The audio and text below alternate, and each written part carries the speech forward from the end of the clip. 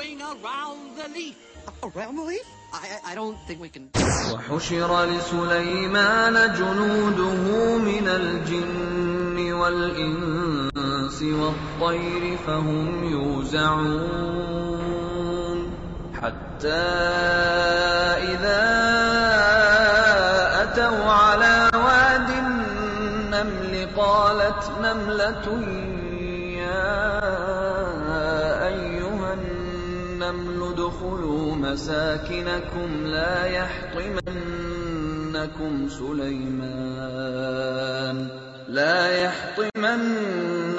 سليمان وجنوده وهم لا يشعرون.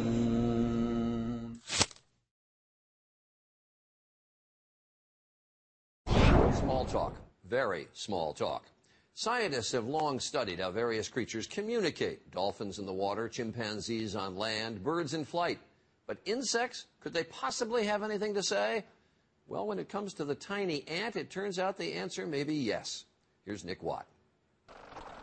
Ants live in highly structured societies. They are masters of architecture and even agriculture. And now, scientists tell us, ants actually talk to each other. Were you surprised by what you found? We were. Yes, we were surprised. Absolutely. With an iPod and an old pair of headphones, they discovered worker ants are indifferent to rock music, but stand guard when a distressed queen makes this particular sound. They stand on the speaker with their jaws, their mandibles opened, something like saying, I'm defending my queen. Now, no one is saying these little creatures talk like they do in the movies. Now stay calm. We are going around the leaf. Around the leaf? I don't think we can do that. But they do have a kind of language.